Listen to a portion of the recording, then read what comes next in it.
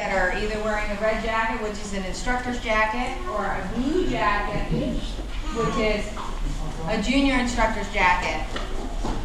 Now we have other students that are third dons and second dons, but only a couple of students that are wearing red jackets or blue jackets. And what that means is that they've accepted and agreed to extra training.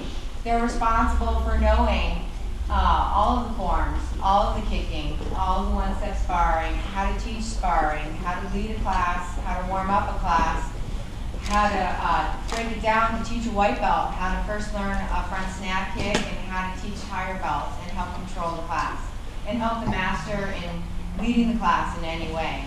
So there's a lot involved. It's a big responsibility because, especially for the young junior instructors, because they come for an extra class, not just their own class, they come for other classes where they don't get to train, but they have to work. So there's a lot of extra training and responsibility that goes in with an instructor or a junior instructor's jacket.